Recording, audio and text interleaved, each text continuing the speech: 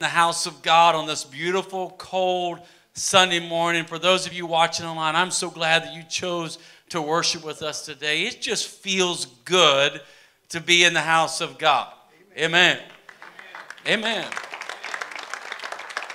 Last week, Pastor Abraham launched us into a sermon series titled, I Love My Church. We're going to be talking about that and what it means to love your church over the next few weeks. But I really do.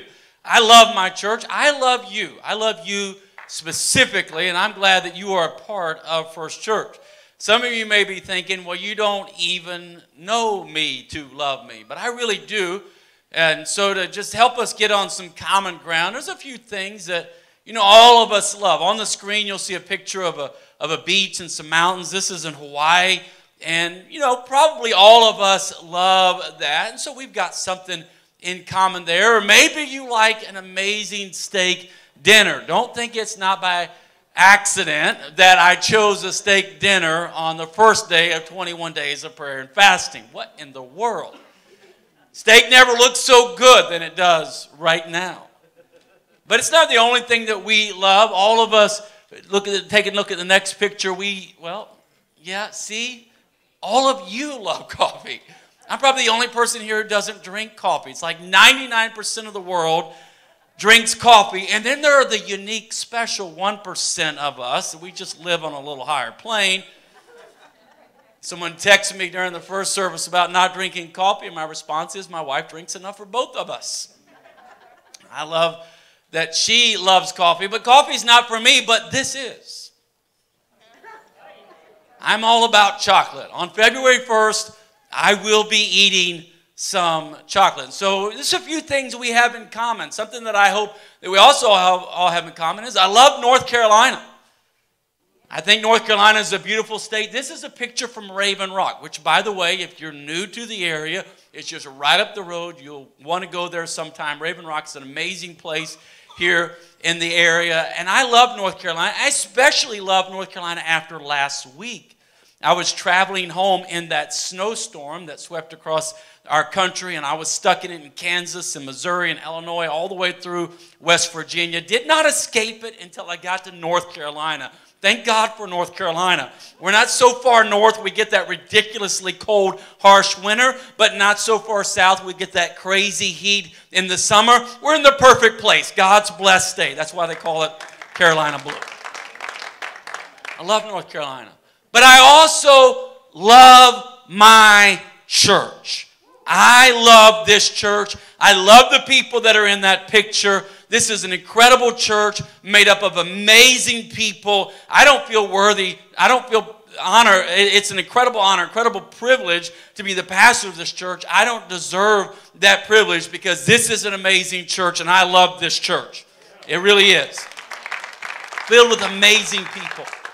And this is what we're going to be talking about in the next few weeks, about what it means to love your church and why we love our church. One of the cool things that I love about our church, and this is not my message today, but I want to just throw it out there, and my hands got all tied up here, is we are a church that believes in baptism. We have a baptism right over here, and next Sunday we have 3 or 4 people who have signed up to be baptized. And if you're new to First Church and you're not familiar with baptism, there's a brochure that we have for you. It's in our side lobby. You can pick it up on your way out today. It's in the front lobby, the side lobby. It's just a baptism brochure with information about baptism. You can grab that, and when you're ready to be baptized, we're ready for you. The water in this tank, it's cold outside, but that water is heated, and we have changing rooms. We actually have shorts and T-shirts that you can throw on and personal hygiene so that you can get baptized and then put your own clothes back on and leave in a comfortable way. We believe in baptism, and I love that. Jesus Christ was baptized. We follow his example. There's promises in the Word of God about baptism. I'm glad that we're a church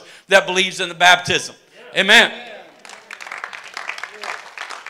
And so specifically this morning, I want to talk to you about one of the things that I love about First Church is that we are a church that knows how to pray. We are a church that prays, and we are a church that gets together to pray, and we're a church that helps people pray individually. Something you will hear here at First Church is that we try to connect people to God in community or in fellowship with God. We try to connect people to others in community. We want people to grow in relationship. And we try to connect people to their purpose so they can be fruitful and fulfilled in their lives. These are the three things that we do here at church. Connect to God, to others, and to purpose. Well, part of connecting to God is knowing how to pray and growing in your relationship with God through prayer. Prayer is a vital part of what we do as a church. Now, there's something that's crazy about church, and that is that when you come to church, church is supposed to be a place of freedom. Church is supposed to be a place of deliverance. Church is supposed to be a place of healing. Church is supposed to be a place that miracles take place. This is what church is all about. The problem with that is I can't perform a miracle. I can't heal anyone. I can't really make you free. I can't deliver you from whatever it is that's bound you up. I can't save your soul. I cannot even forgive you of your sins. And yet God has asked us as a church, this is what we are here for. So I want you to know this. Church is God's idea. And so before you throw church out, they can't do what I need, they can't heal, they can't do all of that, God has decided that it's through the church that he wants to do these things. Matthew 16:18, Jesus says, upon this rock I will build my church, and the powers of hell will not conquer it. From the very beginning in the Garden of Eden, God set aside a place to meet with Adam and Eve. And then you see the tabernacle in the wilderness, and then you see Solomon's temple. God always had a place to come together with his people to meet them. And that's why the church exists, so that you and I can connect with God in worship. We can connect with him in prayer. And yet it's impossible for us to really do what God wants us to do. We have an assignment on our lives that we can't even do. We're doomed to failure outside of one thing. And that is God moving in our midst. And here's how God answers: through prayer. Prayer is the avenue that you and I can connect with God. God wants us to pray. He wants us to be people of prayer. As I was preparing this message, I thought about something that happened to me in the last couple weeks. Over the Christmas break, I decided to take my family on a little vacation to go snow skiing.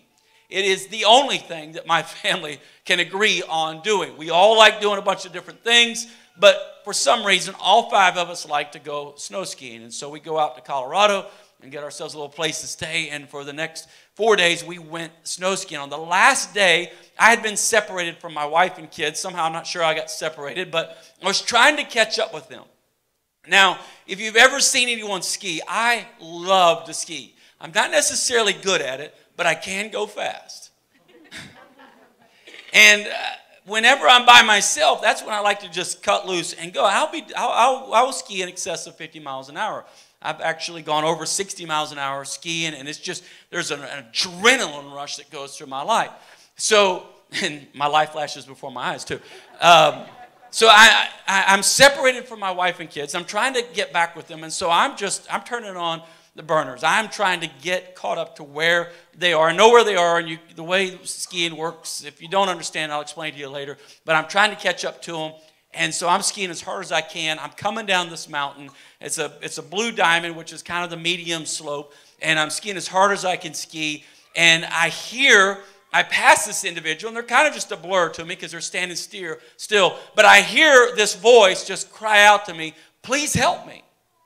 And I just cut as hard as I can, put on the brakes, snow starts flying, I turn back, and I look at them, and I said, "What did you say?"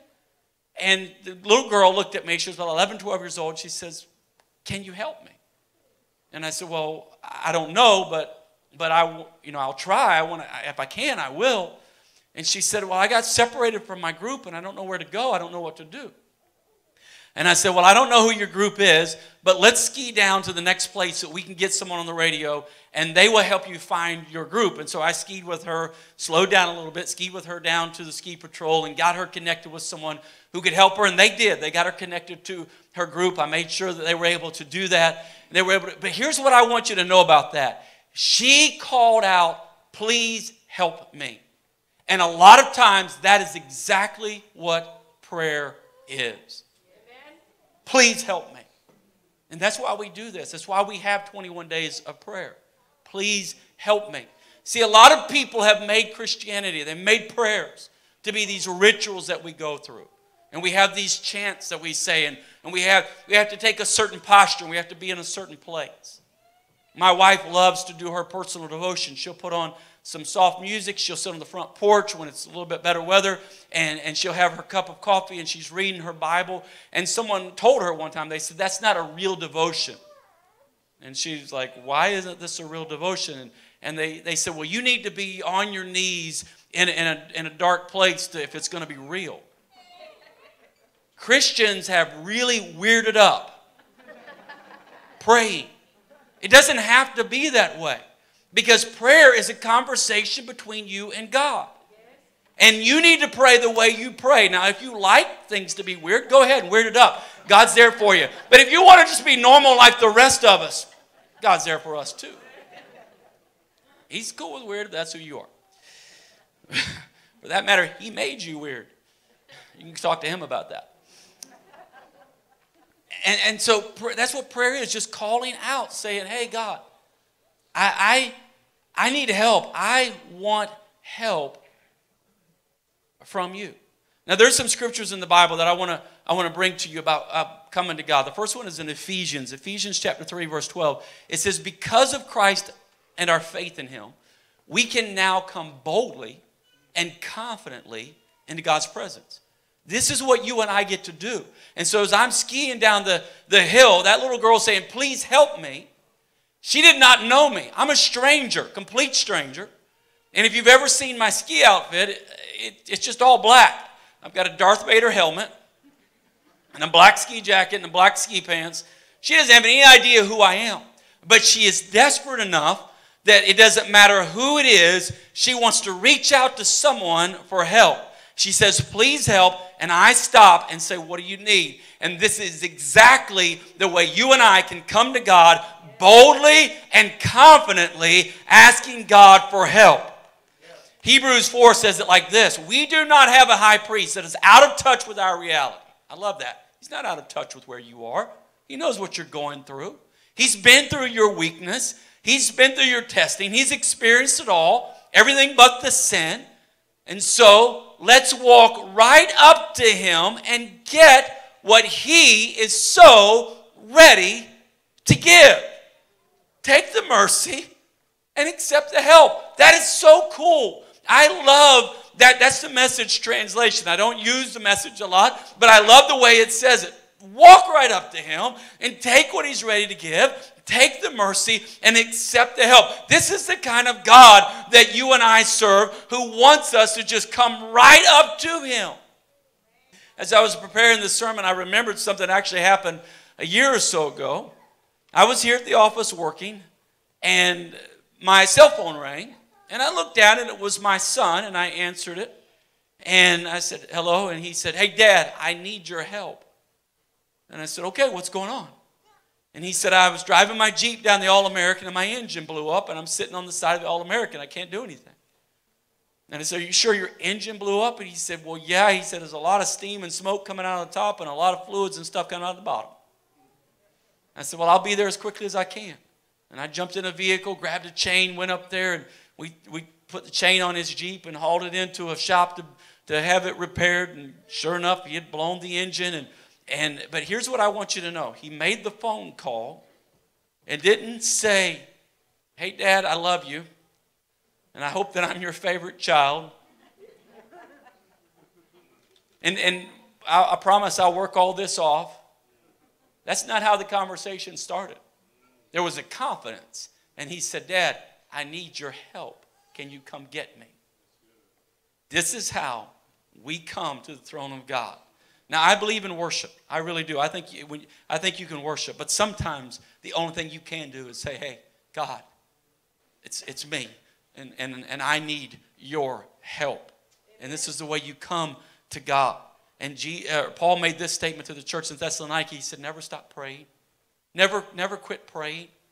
Well, what does that mean? Does that mean I just go mumbling around all the time? I'm always mumbling prayers, walking through Harris Teeter, and I'm praying, and people are walking by me, looking at me cross-eyed like something's wrong with me, and go to the next business, and people are, you're sitting at your desk, and you're mumbling prayers, and the person in the next office is asking to be transferred? That's not what it means. It means to never leave the attitude of prayer.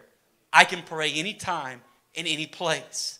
Now, I love coming to this church to pray. My favorite place to pray is to go into the prayer room to pray. We have a prayer room that's actually right behind this platform on the backside of this building, and there's a code on the door so you can get in there. It's open 24 hours a day, and I come in there most mornings. I will go in there and spend time in there praying, and I love to go in there and pray. There's music playing, but I don't have to be in that prayer room to pray. I can be driving down the road in my car and I can pray. I can be at home in my kitchen. I can be outside. I can be walking down the street. It doesn't matter where I am. I can be in a place of prayer.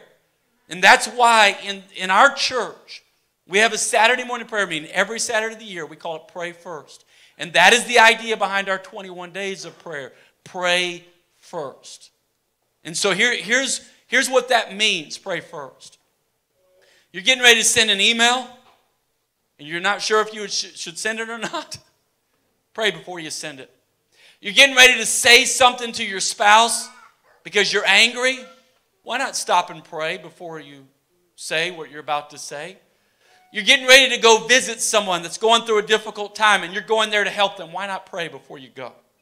You get up in the morning, and you're just going to work. It's just an ordinary day. Why not pray first before you go? This is what it means to never stop praying. I can pray about anything at any time, in any place, and all day long I can stop and I can pray and know that I have come boldly before the throne of God. Wow, what an incredible thing. God hears our prayers.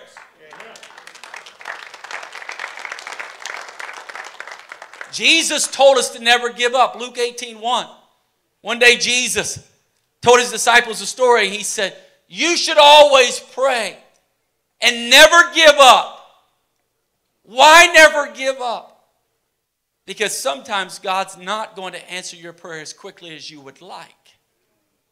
When that girl called out to me, please help, I immediately stopped and turned to help her. But when Reeve called me and said, hey, Dad, I need you to come get me, there was a gap between when he asked me to get there and when I arrived. Sometimes God doesn't answer when you want him to because he knows there is a better time to answer your prayer. And so you may pray something today that doesn't get answered until tomorrow. And that's why Jesus said, hey, I want you to pray and do not quit praying because it may be a year from now before you get your answer. But you need to know that your prayer has been received into heaven and you have come boldly before him. And so we pray. But Pastor, I don't know how to pray. I hear people say that. They'll say, how do you pray, Pastor? You pray an hour? How do you talk to God for an hour? And just recently I heard someone say to my wife, they said, I don't know how to talk to God for an hour. How do you do that? And they said, my wife asked them, they said, well, you don't feel like you have things to talk to God about? And they said, not for an hour. And my wife said, okay, let me ask you a question. And I leaned in. I want to know, how is she going to answer this? This is going to be good. And Lanita said, she said, are there things about your children that you're worried about and that you think maybe you ought to talk to God about? And they said, well, actually, yeah, there are. And she said, write those things down. And she said, are there things about your business that you're worried about that maybe you should be talking to God about? And they thought for a moment. They said, well, actually, yeah, there are some things. And then she said, well, what about other family members or friends? Maybe you have a friend that's sick. Maybe there's some other situation. And again, and this kept going on. Write that down. And it wasn't too long until Lanita looked at him and she said, you think you might have enough to talk to God about now? Because the truth of the matter is you and I have a lot of stuff to talk to God about. And we don't serve a God who's standing off in the distance saying, maybe I'll let you talk to me or maybe not. We serve a God that has open arms saying, I want you to come and I want you to talk to me because I am your loving Father and I will listen to you.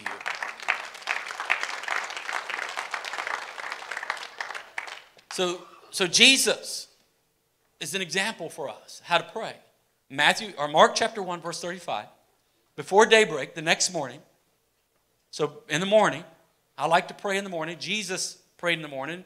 Now, he prayed at different times as well. The morning is not the only time you can pray. In fact, there are times he prayed all through the night. But apparently for Jesus, morning was his regular time of prayer. I like to pray in the morning because I've discovered in my own life that if I try to wait till the evening to pray, I usually end up not being able to really pray the way that I want because I feel rushed and there's a lot of stuff and it just gets crammed at the end of my day. And so if I start my day with prayer before coffee, for me it's always before coffee. See, God's delivered me from that. Start your day with prayer. Now, you don't have to, but this is what Jesus did. He had a time, a specific time that he prayed. He got up early and he went out to an isolated place to pray. He got alone with God. Now, there's two things about this. First of all, he had a place to pray, and it was a private place. In the Bible, you see both personal, private times of prayer and public gatherings where they came together to pray. And in fact, it's in the gatherings of prayer that you see so many of the miracles of the Bible. And so gathering to pray is very biblical, but so is your personal, private prayer time. And so he had a private place to pray. He had a time to pray, and he had a place to pray. And this is how God worked. Now, Luke chapter 11, verse 1, it says, once Jesus was in a certain place praying, as he finished, one of his disciples came to him and said, Lord, teach us to pray, just as John taught his disciples. And so apparently Jesus was praying in a way that the disciples thought was unique or different or special. Because the disciples have been raised. Now they're raised in this nation of Israel, this Jewish environment, the synagogues. This is all about their life. And yet they're saying, hey, teach us to pray like you're praying because you're praying differently. They had been taught certain prayers to pray, and they would pray those prayers. But Jesus wasn't praying that way. Jesus was just being real. He was being authentic. You see the prayers of Jesus, prayers like, if it's possible, let this cup pass from me. Jesus prayed some very deep, very real prayers. The disciples saw it and they said, hey, we want to know how to pray. And there's several places in the Bible, several places in the Gospels where Jesus teaches them how to pray. The most famous, of course, is the Lord's Prayer. Our Father who art in heaven, hallowed be thy name. Now, when that begins, the opening statement of that is, and I looked this up in the Greek, that we should pray like this. I was curious, does Jesus saying that we should pray this specifically, or that we should just pray a pattern like this? And in the Greek, you'll see that it's a pattern. And so you can pray the Lord's Prayer. I pray that all the time. There's nothing wrong with that. But that sets a pattern for you. It begins with worship, and then it prays about God's will being done, and then it prays about our needs being provided, and then it prays about repentance and forgiveness, and then it concludes with worship. And so it sets the pattern for us as to how we should pray. Now, I like to begin my prayers with worship, but I don't always have that liberty. Sometimes I'm like, God, I need help right now. And that is my worship, just the fact that I'm calling on him. And so this is why we do 21 days of prayer. We do this to help you. There's actually a number of things that we do throughout the year, and specifically at the beginning of the year. One of the things we have is this. It is a Bible reading chart. It's the beginning of the year. It would be a great time for you to start trying to read through the Bible. This particular Bible reading chart is one that allows you to set your own schedule. A lot of Bible reading charts, you have to follow a schedule. You get behind, you feel guilty. Not this one. This one allows you to read it in a year, 18 months, 2 years, however long it takes you to read the Bible. If you would like to have this Bible reading chart, they're available on the platform. They're available in both lobbies. You can pick one up when you leave today, and it will help you read through the Bible. I want you to connect with God in his word. But in these 21 days, we provide you with these Pray First prayer guides. In these prayer guides are things, tools that you can use to help you grow in your prayer life with God. They're available on both sides of the platform, and they're available in our lobbies, and you can pick them up when you leave church today. But they're going to be here for the next 21 days. They're going to be on this platform, and they're going to be here for you to come and to spend time in prayer. Now, every morning, Monday through Friday, 6 a.m. is when we have our prayer. 6 to 7. It's actually about 6 to 6:50. And then on Saturday mornings at 9 a.m., of course, we do that all year long. We will be here praying. And I'm encouraging you to pray. I've had people tell me, Pastor, I need you just to tell me what to do. Well, if that's your personality, you need me to tell you what to do, I'm telling you, be here tomorrow morning at 6 a.m. I will be here. Our worship team will be up here leading us in worship. We'll have a great time of worship to start off. Someone will give a brief devotional, and then we'll have a time of prayer, and then we will conclude it with a time of worship, again, our worship team will come back up and wrap it up. Now, as far as I'm concerned, there's only 2 reasons you shouldn't be here. One of them is you have to be at work. If you need to be at work, go to work. But the other one is you have a health problem. Maybe you have COVID. If you have COVID, please stay home. I'm begging you. I don't want it. I've seen what it does to people. And those are the only 2 reasons. Now, some of you are struggling. I'm not sure I want to get out of bed that early. I have to get out of bed before 6 o'clock. I may discover when the sun rises. You can do it. You're mature enough to do it. You are mature enough to be here. Now, here's one more thing that we do, and I love this. This little card is a prayer card. They're available on both sides of the platform, and again, available in the lobbies. And here's what I want you to do. I want you to write your prayer request on this card. If you want to pray about, if you want us to pray about your marriage, if you want us to pray about your children, if you want us to pray about your career, about your finances, if you want us to pray about your neighbor, I don't care what it is, as long as it's not private. Please don't put private stuff on here. And the reason I don't want you to put private, personal stuff on there is because after you write this down, I want you to leave it laying on the platform. And every morning for the next 21 days, our team is going to lay these cards out. In fact, there's already some prayer requests up here. They're going to lay these cards out on the platform. And as we go through these 6 a.m. prayer and Saturday 9 a.m. prayer, there will be people who will come up here and they will take a card and they will pray over that card. They'll put it back down. They'll grab another card. They'll pray over that card. I'm going to pray over every single one of them. And I'm going to do it every morning for the next 21 days. I'm going to be praying over these prayer requests. And so if you have a prayer request, we are a church. This is what I love about First Church. We are a church that knows how to pray and believes in prayer and knows that God answers our prayer. We believe in it. And I want you to be a part of it.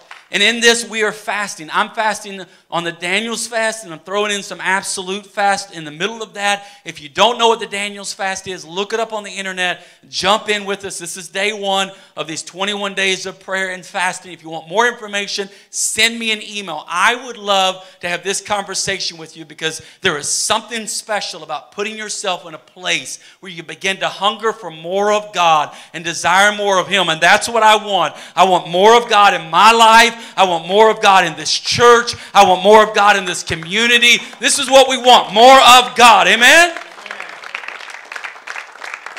And so I love First Church. I love you. And I pray for you. I prayed for some of you specifically this week and others as the Lord lays you on my heart. I will be praying for you. And I love that you pray for me. And I love that we're a church that knows how to pray. I love this church. If you love this church, you love God, will you stand to your feet and together let's give the Lord a great big hand clap of praise. Let's worship Him.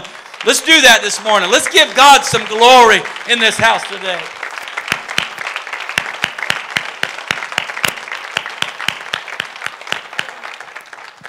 These next 21 days are going to be revolutionary. They are going to be revolutionary. 2022, I'm determined, is not going to be like 2020 and 2021. No interest, no desire in repeating that. I'm all about moving forward and letting God do something great. There may be someone in here today that you feel like the little girl on the ski slope. You just kind of feel lost and you don't know where to go. And you just want to cry out, please help. Or maybe you're like my son, just stranded on the side of the road. Like, hey, Dad, can you come get me? And that's where you are today. That's where you are. In just a moment, I want to invite you to come to this altar. There's an open area down front. What makes this open area special is the fact that we have set it aside for people to come and to say, hey, God, it's me. I need you to do something in my life. And there's really nothing special about a walk until it's stepping out of where you're standing and you begin walking down this aisle. That walk is an act of faith. You walking down to this altar is an act of faith that says, God, I believe that you hear my prayer and that you can answer my prayer. And so just a moment, I'm going to pray over everybody here. And I'm inviting everybody to come. If you want God to If you have something you're praying about, maybe a family member, maybe something personal, maybe a healing in your body, or healing in your marriage, or liberty or freedom or deliverance. Maybe it's something in your career. I don't know what it is. You're saying, God, I need you, and I want you to do a work in my life. As I'm praying, I want you to step out, make your way down to this altar, come as close as you can so that everybody can come. In the name of Jesus Christ, Father, we pray, Lord Jesus, right now. We pray, Lord, with hearts of faith. We believe that you're a God. We believe that you're a God who sees every step that we take. You're a God who understands us in every possible way. We believe that, Lord Jesus. We believe you, Lord Jesus. We believe that you hear our prayers, Lord, as we pray in this service today, Lord Jesus. We believe that you hear our prayers. Not only do we believe that you hear our prayers, Lord, but we know that you have the ability to answer our prayers. You have the power to answer my prayer today.